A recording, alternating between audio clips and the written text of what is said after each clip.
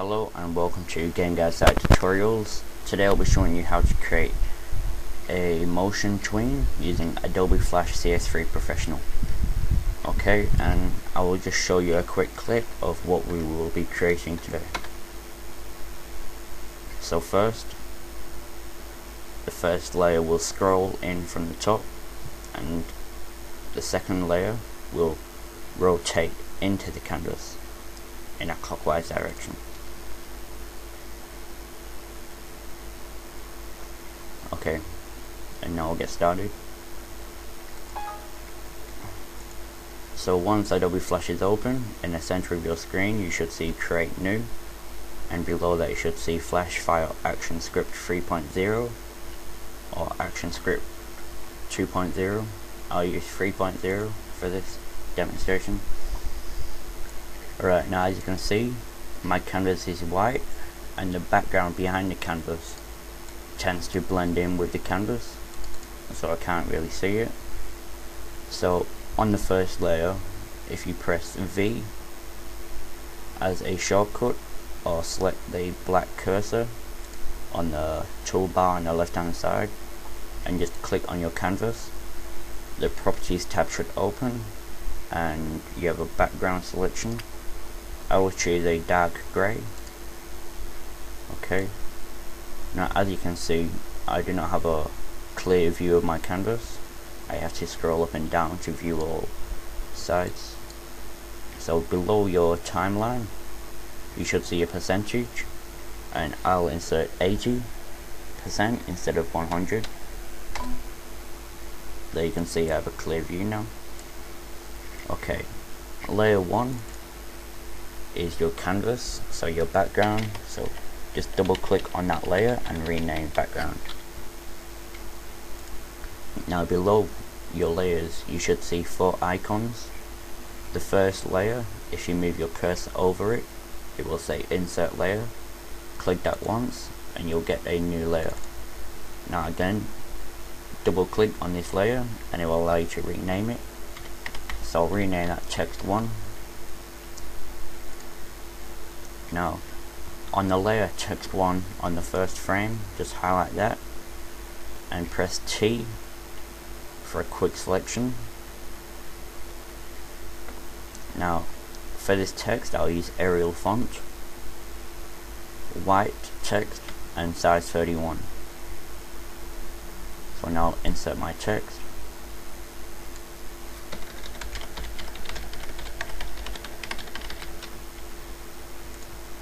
Okay, so just edit that. Alright,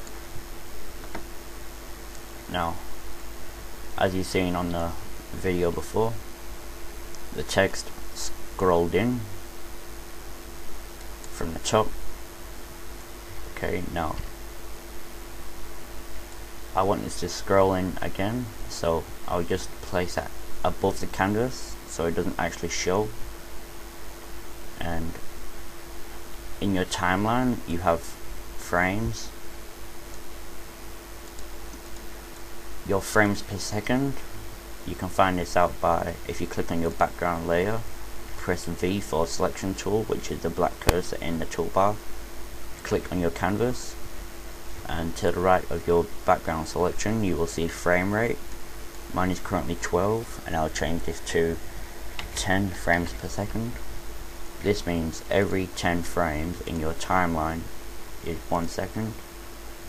Okay, so for text 1 layer, which is my second layer, I will click on the 20th frame, right click and insert keyframe. Okay, now I'll drag my text down to where I want it to finish off, so it'll scroll down to this position. Now as you can see, when I press enter, it instantly appears in that position. Okay, now anywhere within the second and the 18th frame of this timeline, just right click and create motion tween at the top. Now as you can see, it scrolls down from the top into the canvas. Alright, Now again, we'll insert a new layer from the 4 icons below your layers. Again, double click on this layer and rename it text 2. Now when you create a new layer, it automatically creates the same amount of frames that you recently had on the frame before. So as you can see, I have 20 keyframes on both layers. So I'll just highlight 19 of those frames, right click and remove. Okay, so leave the first frame, and this should have a hollow circle at the bottom of it. Okay, so again, highlight the first frame, press T for quick selection, and insert your text.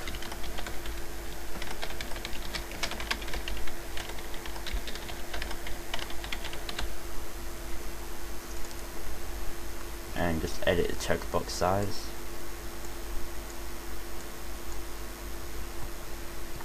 Alright, now as you've seen in the video, this text scrolled in with a clockwise rotation, so I'll just place this at the bottom, which is started in the video.